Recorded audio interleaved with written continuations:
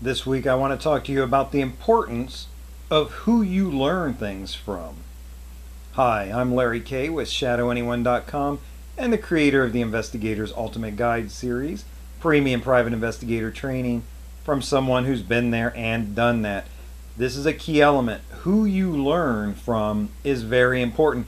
And this actually came to me to light. I was online watching videos like a lot of us do, and I was watching one and it was titled something about how to take a punch or how to take a punch better. And this has always actually been one of my strong points, that I can take a punch pretty well. And, every now and then I have been hit. It hasn't happened in a while now, thank goodness. But I thought, well, what the heck? If I can learn a little bit better on how to take a punch, I might as well. And this very accomplished black belt goes on to explain something that never occurred to me in a million years. He said, look, when people are training in the gym, when you're sparring with a partner and you get hit and you kind of take a bit of a punch, maybe it's a little harder than you thought, maybe you weren't expecting it, and you kind of go into the defensive position and you kind of hold up. And the sparring stops. You check, your partner checks you. You okay? I'm sorry, man. I didn't think I was going to hit you that hard. I didn't see you coming in. And this trainer explains, look, in real life, if you get hit like that, the other guy is not going to stop and check to make sure you're okay. He says, the important lesson he wanted to teach was when you're sparring and you take that punch or that kick that's just normally you would stop and say if everything's okay, go on for another few moments at least before you stop. Get used to the idea that you're going to still have to stay defensive. Maybe you're going to have to throw some blows to distract your opponent, but but go ahead and train like the real world. He says, what happens a lot of times is people in the dojo train like this, and they get in the real world, and they're genuinely surprised when they're hit strong, hit hard for the first time. I also know a police officer, excellent police officer. He's a field training officer for years. He would bring the new recruits out and work with them for months at a time before they were able to go out on their own. And he and I had worked together for years. And we've both been punched more times than you could count. And he kind of, we were talking one night and he kind of laughed at him. He says, it's so funny because now these are people out of the academy. They're cops on the street, albeit they're working under a field training officer. He says the first time we get into it with someone, they get hit. Every one of them, they're stunned. They're surprised. They just know they've just never been hit in real life before, and it's kind of a funny thing.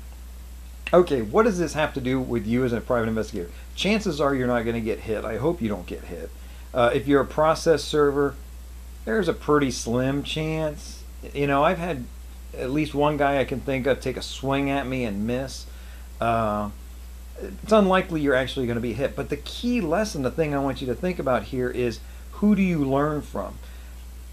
As someone who's been there and done that, it never occurred to me once in a million years that you would stop fighting after you got hit.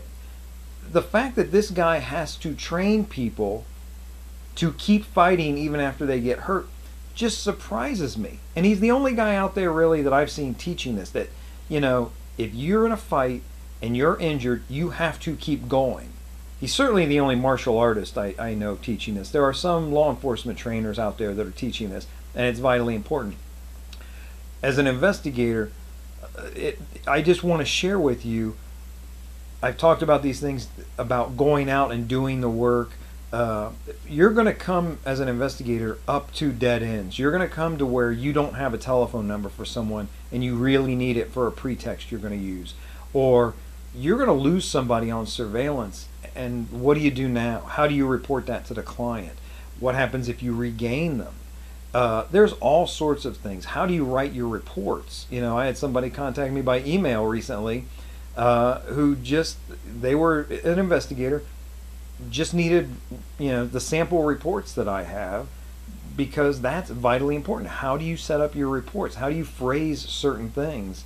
It's all very important, and that's why you want to be learning from someone who's been there and done that.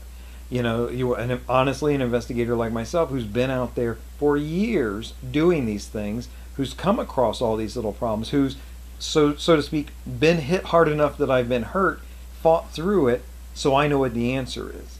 And I'm happy to share that stuff with you here online, but I also want you to know it's covered in much more depth and specifically and chronologically as it should be covered in my specifically in my courses in the Investigator's Ultimate Guide series. So definitely take a look at those. If you haven't been over to shadowanyone.com, that's my blog. That's where you can learn more information about these things.